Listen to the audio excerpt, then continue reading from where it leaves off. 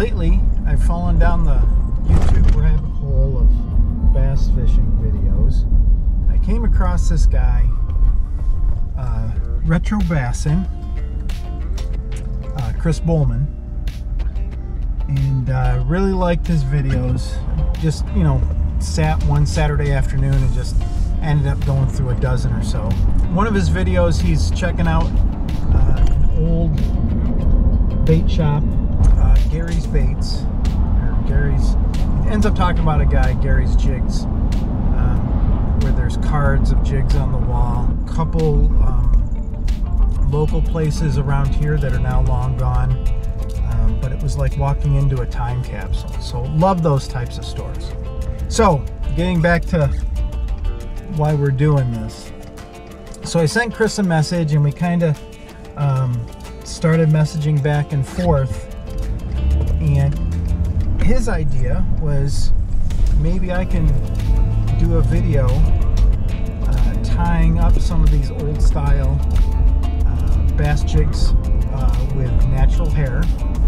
I'm going to tie up some jigs. I'm going to send them to him, see if he likes them or not, and he might do some fishing with them and catch a bass or two. I did go through all my molds, and I was able to find a couple old do-it molds and an old Hiltz mold that are going to be perfect.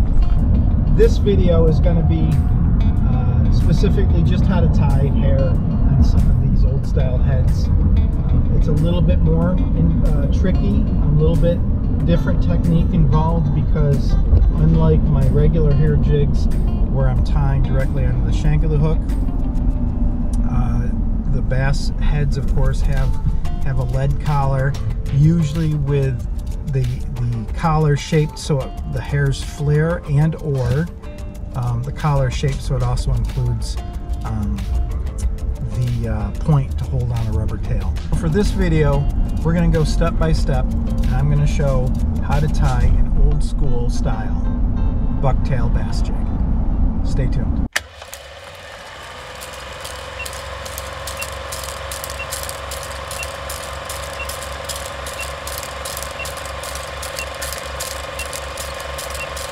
So we're going to start today with the using an Arky style head. This is just from a do-it mold. There is a hole for the final step where we'll add a weed guard. And the size of these hooks are going to push the limits of my vise, but I think we'll be okay. This first pattern I'm copying is a hair jig that I found in my collection. It's purchased by my father when he would go to different bait shops. I do the same thing. If I see something that catches my eye, I'll buy it and just throw it in a drawer, kind of just for a way to go in and, you know, look at different patterns and techniques and whatnot. But very similar. This is an Arky style head. It's got a real long, just a plain brown bucktail. It's black head, black weed guard with black thread. The thread that they used for this, it looks like a little bit bigger than a size A. I'm going to be using a size A thread today. This almost looks like they lashed it on with a rope. But we're going to do our best and just copy that. As you can see by the label here, it's a Target label, and the Target in my area was just recently built. So I'm guessing that my father probably picked this up somewhere around Syracuse or Rochester area here in New York. Most likely, I don't know how old Target stores are, but I'm guessing late 80s, early 90s. So we're going to begin with our size A thread, and this is just regular good rod, size A rod thread. And I'm going to lock the thread on right behind the part of the collar that would be for the trailer. So if I wanted to add a rubber trailer. So we're going to leave this plain and just add the hair on the front. I got a nice brown tail. This hair isn't terribly long, but the measurement we're going to do is from the head to the bend of the hook. That body length past the bend of the hook is what we're looking at. So roughly just to the edge of the silver part on my vise.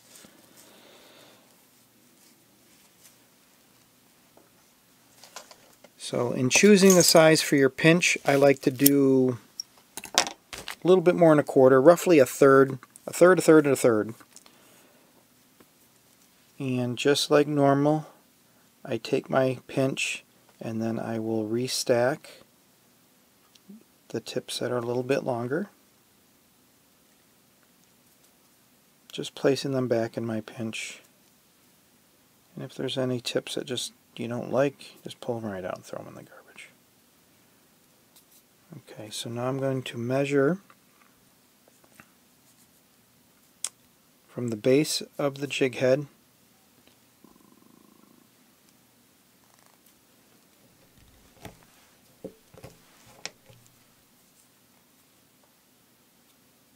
to the end of this silver part on my vise. Make sure that all the short hairs and broken pieces are out. Measure. And I keep changing my pinch. I can change my grip as much as I need to move my fingers back and forth to make it so it extends just right to where I want it. So what's going to be helpful in tying these bass jigs is a vise that will rotate. So what we will do is we have about a third of a pinch, what we would normally want to see on this jig. Again, we'll make sure that it's the length we want. I switch my grip and I keep this pinch tight throughout the whole process. I don't loosen up my grip on this hair, and I can turn the jig so it's facing me. What we're going to do is this dark, if this was a two-color jig, we would start with a darker color and we would place it about the 9 o'clock position on the shaft of the hook, on the collar of the jig. And once we lock it on, and then we're going to manipulate the hair just a little bit to move it around the shaft of the hook. So we're going to put it on at the 9 o'clock position and push it to the 6 o'clock position. Lock it on just like normal. So that's 7 wraps. It's tight enough to create a V shape where the thread attaches, and then you can take your thumb and your thumbnail and just push straight down and then kind of roll in the direction you want that hair to go. And as we can see, it's already rolled to the 6 o'clock position, and it looks fairly even all around, just fine. I'm going to add 2 wraps just for fun. I just need to adjust this. This hook is pushing the limits of my vise, so I want to make sure it's locked in there well. Okay. Now we can turn it so we can look at the 3 o'clock position of the shaft of the hook. Again, I'm going to take my pinch,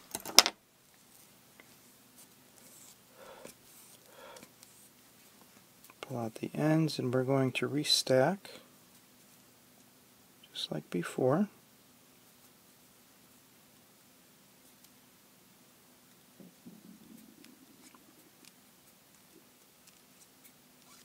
And since we're using the end of the silver part of the jaws of the vise is our measuring distance, it makes it fairly easy, because now the jig is kind of out of position, but I still know if I hold it up to the base of the head, I'm just going to make sure that those hairs extend to my measuring point, and will always be the same distance. They'll always be the same length. So we'll snip again, right along the ends of my fingers, keeping this left hand pinch tight, very tight.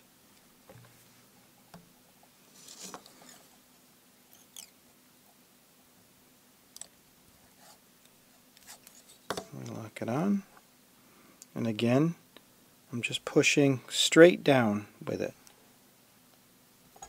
Pushing straight down and then just rolling my finger, my thumb or my finger, in the direction I want it to go. So now we have both sides.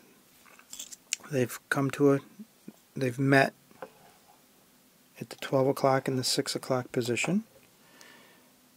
And now you can go back, and I'm going to walk the thread back to towards the bend of the hook, just to the edge of my last wrap, and then I can walk it back towards the head of the jig with touching wraps. And I'm going to let go. Normally I would just completely finish this, but just to point this out, the object here is not to have a great big wide collar. This is about as wide as I want to go. This is a fairly big jig. I believe this is a 1/2 ounce. I think I did 1/2 ounce, quarters, 3/8. I might have a couple 8s here as well. But this is a 1/2 ounce head. And as you can see, the shape of the lead collar is letting that hair flare out beautifully. This is a nice tail. But I don't need that collar to be so big and gaudy. So what we've done is we try to keep it fairly compact. It's not more than 1/8 of an inch, maybe just a little bit more, but it's close to 1/8 of an inch. And I can add a couple more wraps just to make sure that it's a nice, clean looking collar. And to finish this off, I take a thread of an opposite color, and I like to use this bright neon color. Bought it by accident, but it works perfect for doing this whip finish. I cut a piece that's 18 inches or so. I form a loop in it so I can place the loop under my last wrap and bring it on top of the jig where I can let it go, see? And then I can whip finish this off, just like you're adding an eye to a fishing rod. So I make touching wraps back to the center of this collar, and then touching wraps all the way back to the head. And I can do this once or twice if I wanted, maybe go back 1/4 of the way and then back to the head, where the object is just to make this slightly cone shape. I did switch hands with my thread. I'm holding the thread with my left hand, so the tension between my hand and the jig head is still tight. I can take my barber scissors, cut my tag end, put it through the loop, keep the thread nice and tight, and pull it through.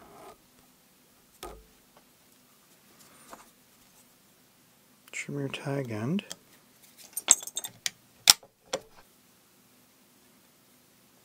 That is a beautiful jig. Now the hairs will compress slightly once you fish with it 2 or 3 times, but because of the shape of this collar, will maintain this flare beautifully. And there's enough space for this hook bend to add a trailer, which I think we might do before we finish today. I might go through my tackle box and we'll find some trailers. So I'm going to add the hook back to the vise, loosen it up again just so I can spin it, and I'm going to take a lacquer-based head cement. This is just a straight lacquer thinned with mech.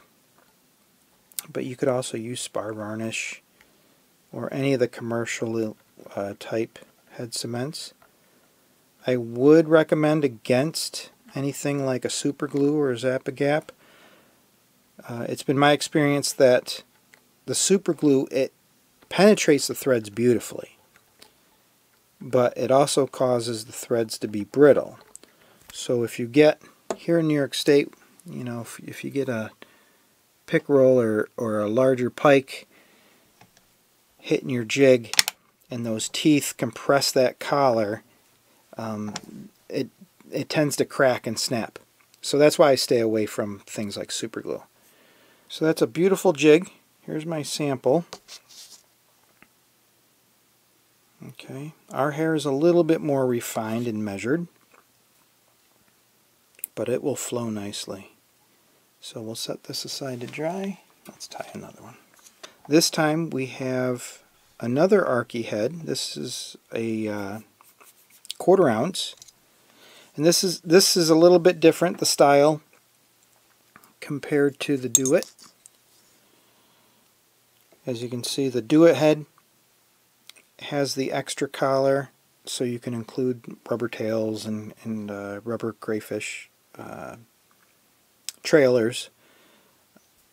But this is from a Hiltz mold, which is from sometime around mid-80s, I believe is when we purchased it, from my collection. And this Arky style head has the collar, which will allow that hair to flare. We just won't have the extra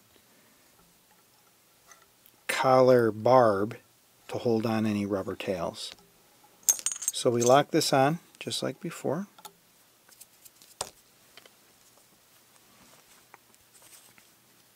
Go back to our brown tail.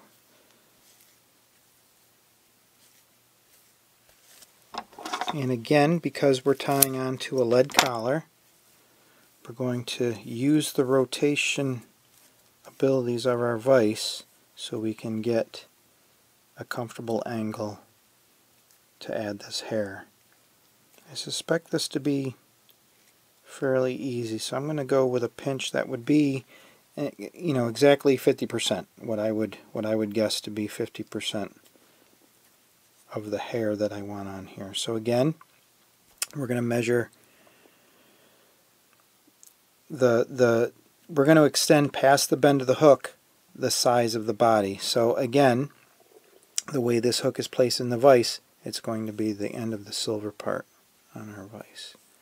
And I can switch pinches and switch grips until I get that length that I want. I'm going to pull out a couple of these short hairs. You don't need to save all of them. I just toss, every once in a while I'll pull one out and throw it in the trash. So that looks good. I'm going to pinch tight.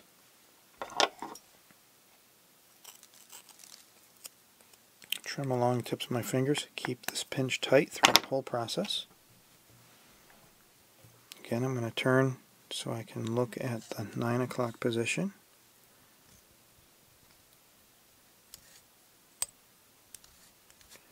So that was 7 wraps. But to lock this on, 2 or 3 wraps towards the bend of the hook, 2 or 3 wraps back towards the head at minimum to lock that on. And again, just push it straight into the center of the shaft of the hook, and the hairs will roll into place. So I'm not really trying to twist it at all. I'm just pushing it straight down and just gently adding some pressure in the direction I want it to go. It's towards the bend of the hook, and then 3 wraps back to the side that's closest to the head of the jig. And I'm just looking before I press it. And I'm going to press just a little bit towards the top, and then I'm going to push the rest of it towards the bottom, closing the gap on the bottom. See? Now top and bottom nice and covered. And I'm just holding this hair tight with my left hand, also keeping the jig from rocking. These jigs the hook sizes are a little bit thick, and though this vise does hold them pretty well, I try to keep the rocking as you're wrapping the thread to a minimum, just so they don't rock loose. So again, touching wraps to fill that in, and now I'm going to walk the thread towards the bend of the hook. Now I'm going to add my loop for the whip finish, and I'm going to walk my thread back towards the center of the collar, touching wraps.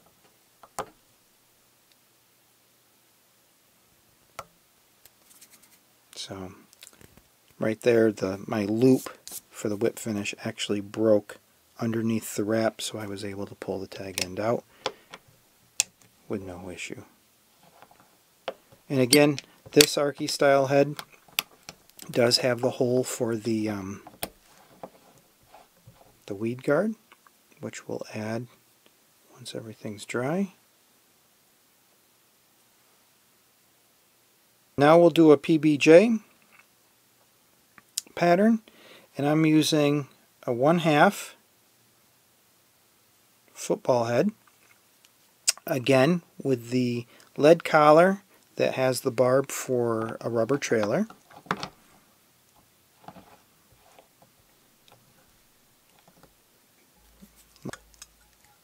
So again, size A thread, lock that on like normal. Now this is a 2-color jig.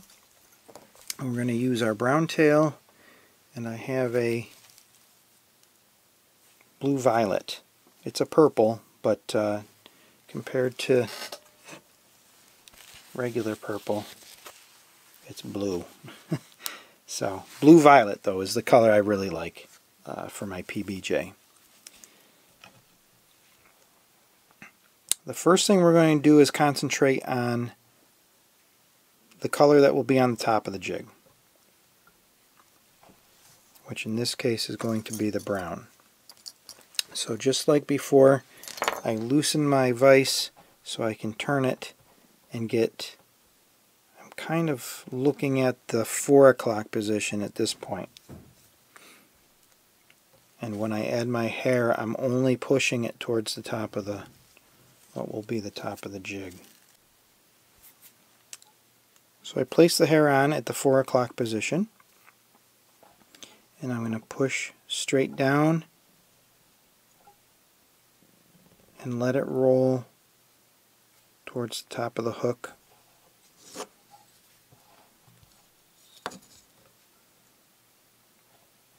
Okay, I can turn to the other side, and now I'm looking at the 7 o'clock position. Keep this left hand pinched tight.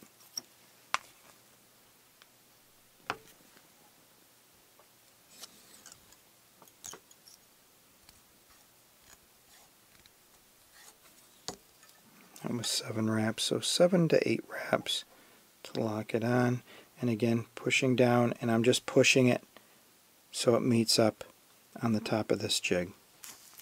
Since now I have the bottom of the jig facing me, and I have complete access to it, I can take my pinch, which is 50%,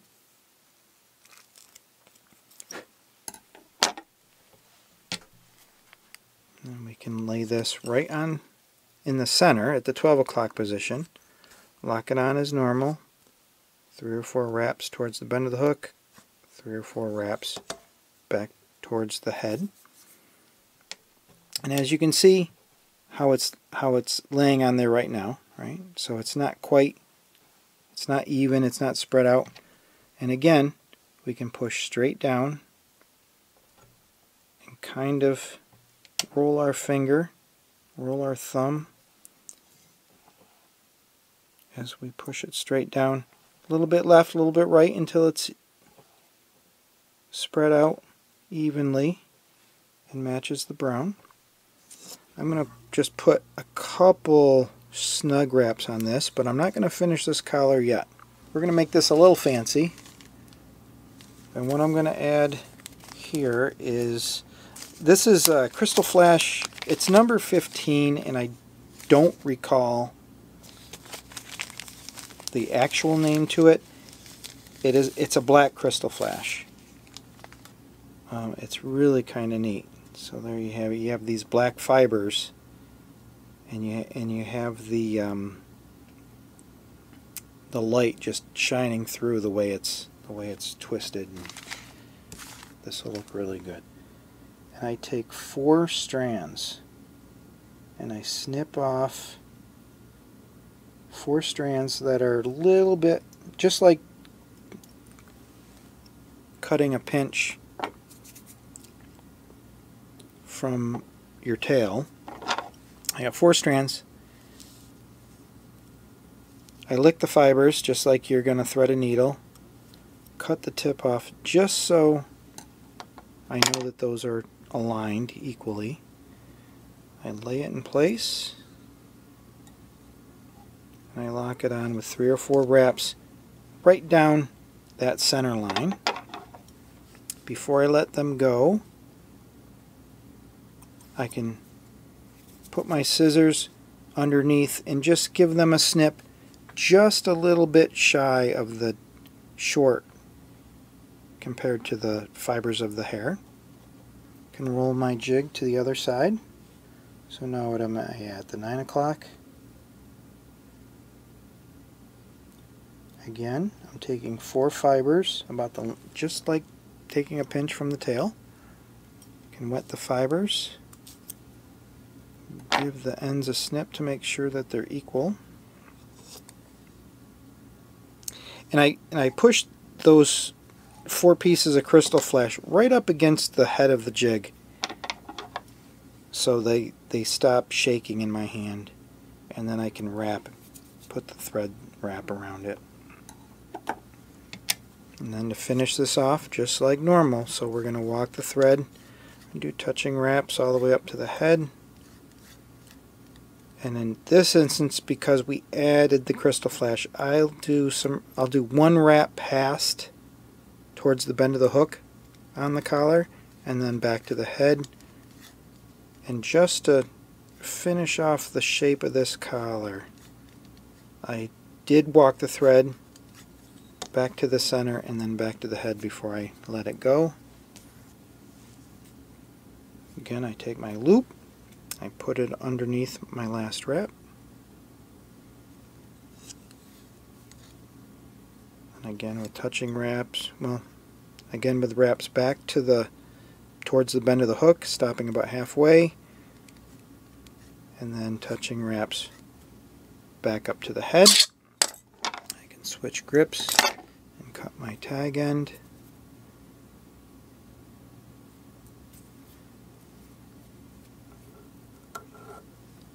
Pull this through and trim the tag end. This is a good looking jig. Another jig that will look and work fantastic with, a crayfish type trailer. So the other option is to add a purple Crystal Flash. Looks okay as well, or a pearl. I'm going to put this back in the vise so we can finish the collar with head cement. I think this is looking a little long, these 4 strands right here, so I'm just going to gingerly try not to get any hairs and just give them a little trim. Alright, that looks a little bit better to me. And again, with our lacquer-based head cement. So I'm going to tie up a few more of these. These are going to work great. I'm really looking forward to it. Hope this helps. If you have any questions on what we did here today, tools, techniques, add that down in the comments. If you enjoyed what we did here today, hit that like button and subscribe. So one pattern I wanted to tie for Chris Bowman at Retro Bassin was a pattern that works really well for me. We call it a sandpike, and it's a 2-color jig that's striped to look like a lot of the types of minnows that are found here in central New York.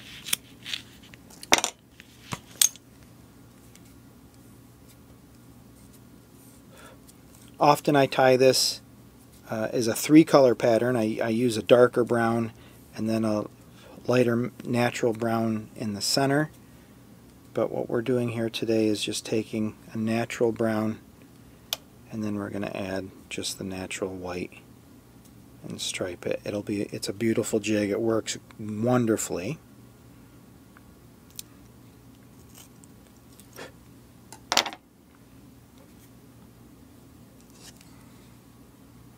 Locking this on with 7 or 8 reps. We're going to push straight into the shank of the hook, pinch tight.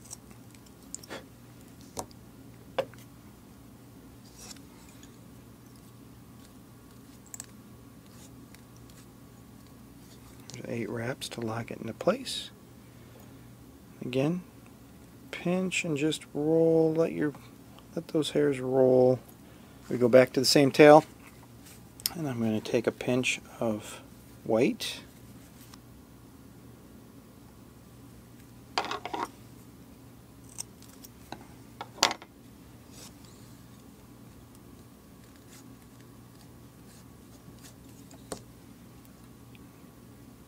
Press this into place.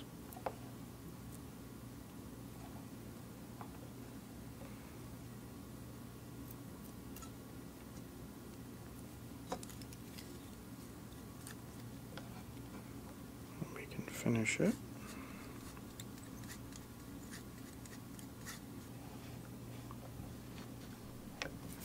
To finish this sandpike pattern, I like to use a permanent marker.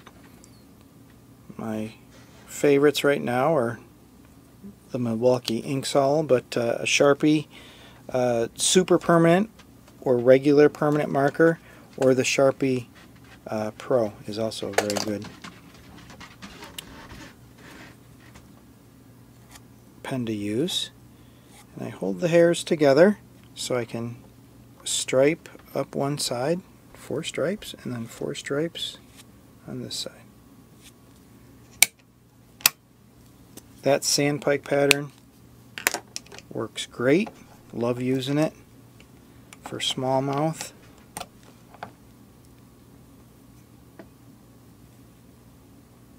It's a good looking jig. So, at a great time casting and tying up those bass jigs. This video was specifically just to show some of the techniques and ways to go about putting hair on a bass jig. I had a great time looking at some old photos and videos sent to me by Chris Moldman from Retro Bassin. Also going through my old inventory and finding those old Target jigs and then tying them up.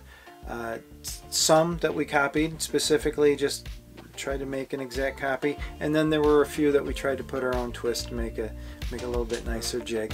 So I did tie up a bunch more different patterns. I'm going to send them down to Chris Bowman at Retro Bassin. Hopefully he enjoys the package. If we're lucky, he'll give us a video with him fishing with them. So until next time, keep your lead fluxed and tight lines.